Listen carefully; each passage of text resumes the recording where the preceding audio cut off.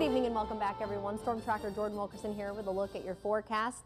46 degrees right now in the Tri-Cities, so still pretty mild, but things are about to change. And an air stagnation advisory that I mentioned yesterday morning in Yakima has actually been extended. It was supposed to end today, but now it looks like it'll be extended into Tuesday.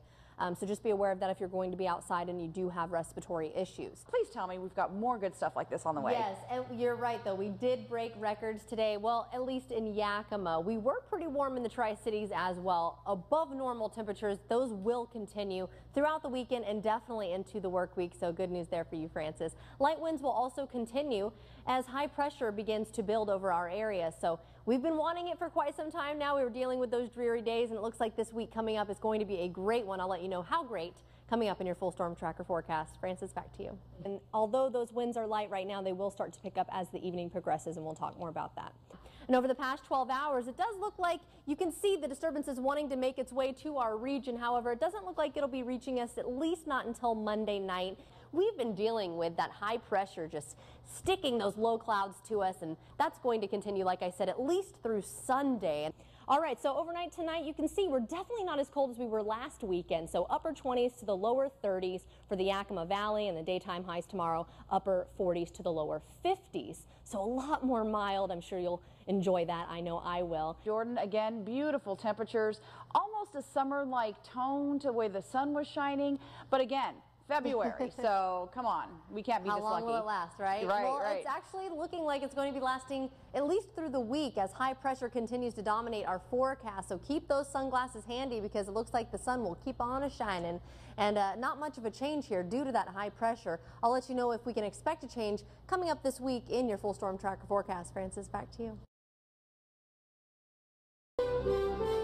Good evening and welcome back, everyone. Storm Tracker Jordan Wilkerson in for Mike McCabe tonight. If you just joined us, here's a quick look at those weather headlines so you know what we're getting into this weekend. That high pressure that we've been dealing with for quite some time, it's continuing, and it looks like it will do so at least through the weekend. We can expect light winds, mild temperatures, but what about the elephant in the room? Super Bowl forecast. Let's get right to it.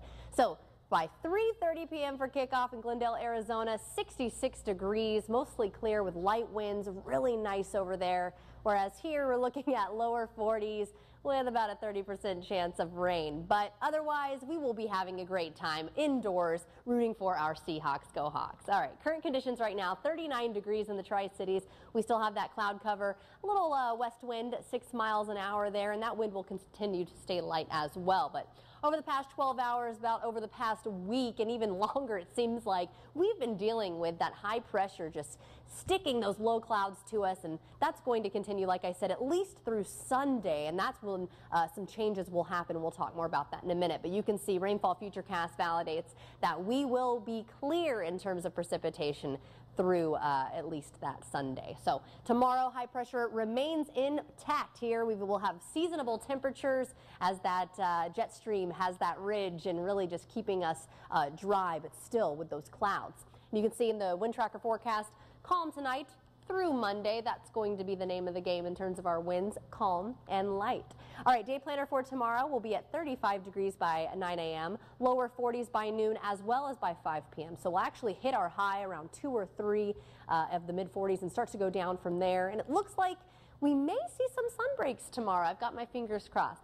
Road trip forecast, Seattle will be at 50 degrees tomorrow as the high, 53 in Portland, 52 in Ocean Shore, so really nice and mild in all of those areas. A little bit more sun in the Seattle region, but 38 degrees in Spokane, so definitely cooler there, but actually more sun for them.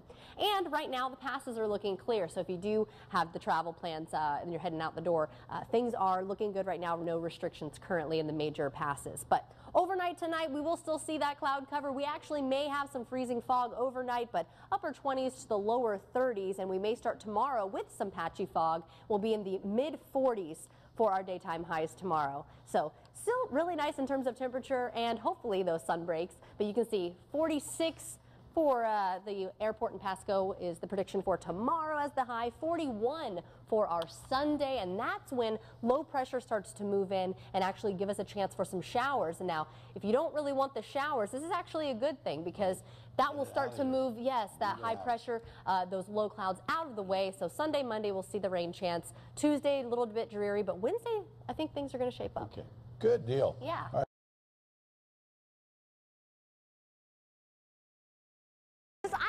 berry farm. Oh, it almost went in. And I'm playing in one of the activities that you can do here during their Apple and Pumpkin Festival. I'm with the Atomic City Roller Girls practicing for their next bout on August 30th. I'll show you some moves. Still to come on Action News. 7 points! So this is Danny. Come on out, Danny. Oh yeah, looking good. How are you doing today? Great. Oh, you look great too. We're talking about gun safety today. We're also going to preview a class that's coming up in August. I'm going to go ahead and give it a whirl. We are getting ready for the Pirate Plunder Adventure Race. That's coming up this weekend. I'm going to get ready to go on this slide. That's what it comes. I'll let you know. Sizzle, sizzle. Good morning, everyone. I am at Value Village in Kennewick. We are talking about Halloween costumes on a budget. You're so funny. Good morning, everyone. I'm at Amy's Bridal, and we did not want to leave the men out of this. Hey, baby! That's still to come on Action News. These finalists are going to move on to the Central Washington Home and Garden Show. This is obstacle number 9 out of 16, the over-under. I'm only doing the overs because I do have a mic pack on. Don't want to get that wet, but you can see you pretty much just zigzag through here, over, under. This is not easy. I'll tell you, this is like the coolest thing I can do. Francis, you should be proud of me. I'm at Red Dot Paintball in Horn Rapids inside the Castle Field, getting ready to face my attackers. Come on. I'm at the Southridge Sports and Events Complex, and we are getting ready to play some pickleball. I'm doing a little warm-up routine. Tell me some cool moves. We're actually going to go back and forth here and do a little trick off. All right, here we go. See. Round the back, off the knee. Hopefully I can. There you go. We are going to take you through the soap making class. I'm just finishing up my lime and cedarwood soap, and hopefully it'll turn out like this one. But that's still to come on Action News.